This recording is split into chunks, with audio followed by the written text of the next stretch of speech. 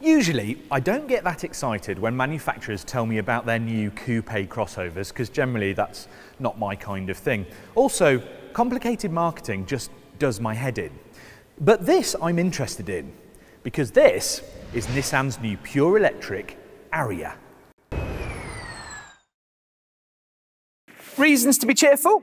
Well, Nissan is a company that's very good at doing lots of different things. It brought us the Leaf and had an EV strategy pretty much before anybody else. It produces the Qashqai, which is the kind of boring but effective family car that dominates the world. And it also produces the Nissan GTR, one of my personal favourite sports cars ever, because it's completely nuts. Now, this car is supposed to be a bit of a mashup of all three. I'm not sure how that's going to work, but you do have my attention. First of all, I think it actually looks just about as good as a coupe crossover possibly can, or whatever that kind of angular ovoid actually is.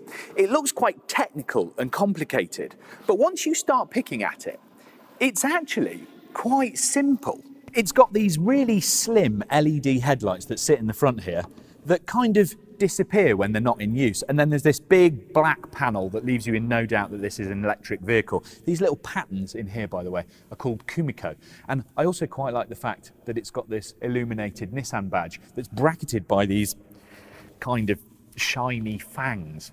Another thing I really like, and this is a bit weird, but it's got a sloping roofline that takes out some of the visual bulk of the car, and then there's a feature line that runs right from the front of it and gallops all the way down through the doors to the rear of the car, where it then sweeps into a big light bar at the back. This is a car that should be a bit fat and ugly, and actually, it's not. Nissan says that the Ariya embodies timeless Japanese futurism, and you can kind of see where they're going with it, although that does sound like a conversation I'd pretty much avoid in any pub. The thing is, this is a car that's Japanese and stylish and interesting without being so wacky that you'd be embarrassed to be seen in it. I even like the aerodynamic bladed wheels, and usually I am very, very picky when it comes to rims. It will come in 5 different flavours in the UK, and it goes a little something like this. There are 2 battery versions available at 63 or 87 kilowatt hours. The basic car has a 63 kilowatt hour battery, 217 brake horsepower of power, and 2-wheel drive, and should manage around 223 miles of range on the WLTP cycle. Oh, and it gets to 62 miles an hour in 7.5 seconds. The next one is the long range, a bigger 87 kilowatt hour battery, but still only 2-wheel drive. That's got 242 brake horsepower and a similar 0 to 62 time as the base, but should get you up to 310 miles on a charge. Then there's the all-wheel drive cars, the 2-motor system which Nissan calls E-Force, 1 with the smaller battery and 2 with the bigger pack. The smaller battery manages 279 brake horsepower, 0 to 62 in 5.9 and 211 miles of range, and the larger one 306 brake horsepower and a range of 285 miles WLTP with 0 to 62 in 5.7. You got all that?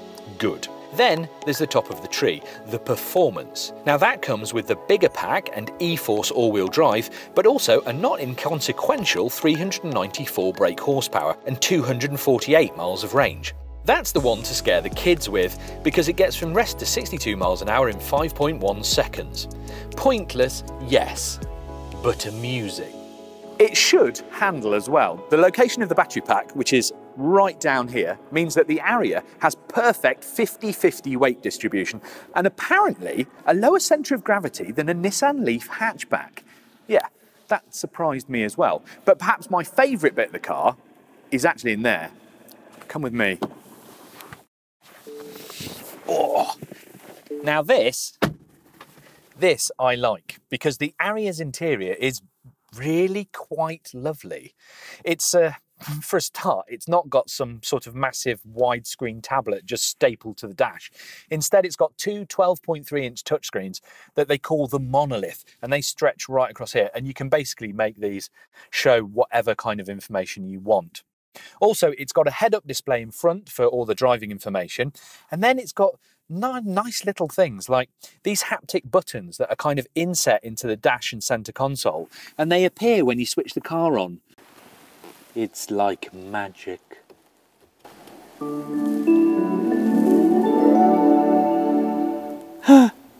Generally though, I find it all quite elegant and comfortable and calm. I really quite like it. Also, a thing that I actually quite like is it's got 2 glove boxes, which is really good for hiding things. Some neat touches. Well, on some models you actually get a flip-out picnic table for the passenger side, which will be really useful. And this centre console is actually electric. So if you press this button, because the Ariya has no sort of big transmission hump in the middle, you can slide it back, and this feels actually quite a lot more spacious. It's really quite groovy. It's also got a repeat of all these nice little patterns everywhere, down here and on the doors, but it's not kind of intense detail, it's very relaxed. And there's this light bar that wraps around down the doors and all the way around the dash like a big belt line that changes colour according to the drive mode you're in, which is accessed from here. Now, I'm not sure whether that's genius or a bit too 1990s nightclub for my taste, but it is interesting. And as for the rest, well, the boot is big enough. And the back seats are pretty spacious too. It's not weird for weird's sake, and it's also pretty intuitive. It's actually all very calming. And as you might expect, there's plenty of driver assist tech and connectivity to keep you from stressing out. Nissan's ProPilot takes some of the nail-biting out of commutes, and there's Amazon Alexa Auto to shout at if you want something, as well as intelligent route planners, control apps and the like. All Ariyas will charge up to 130 kilowatts DC, with charging times dependent on where you plug it in and which battery you have, obviously. And yes, they all come with Nissan's e-pedal, the one-pedal braking system that's a bit keen when you first try it, but soon becomes fairly addictive.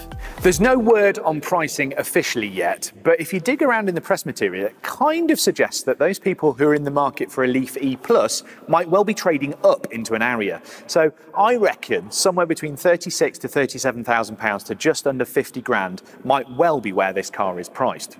Overall though, I have to say, I'm pretty impressed. I think the performance version might be a bit of glorious overkill, and I'd probably have the car that was a little less fast but had a bit more range for a little bit less money. But generally, I think it's pretty good. Also, the things that sell the Ariya for me are the really rather nice interior and the fact that it's styled distinctively without being too wacky. If Nissan can price this keenly, then I think it might be a contender. What do you think to Nissan's new Ariya? Hit or miss? Are you keen on timeless Japanese futurism? Well, I'll tell you what, let us know in the comments below, and please do log on to electrifying.com for all your electric car needs, because that's how we earn money.